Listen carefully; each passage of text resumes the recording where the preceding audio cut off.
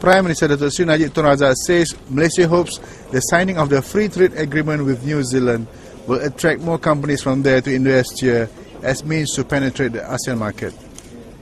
He says the signing of the FTA was the highlight of New Zealand Prime Minister John Key's current short visit to Malaysia, and it marked a very significant milestone in the traditional links between the two countries. Bilateral trade with New Zealand in 2008 stood at 6.15 billion.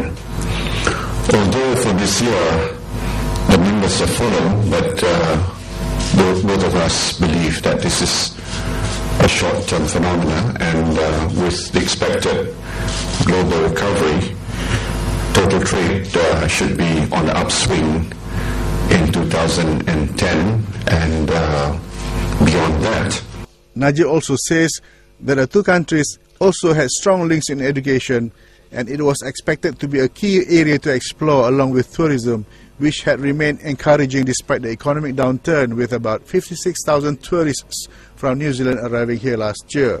I thank the Prime Minister for New Zealand's strong commitment towards ASEAN and East Asia, and we both agree that a long-term vision of moving towards the goal of having an East Asia community is a vision that we both share, and that we will work towards realizing that long-term vision, which would mean shared prosperity for New Zealand, Malaysia, and for the whole region.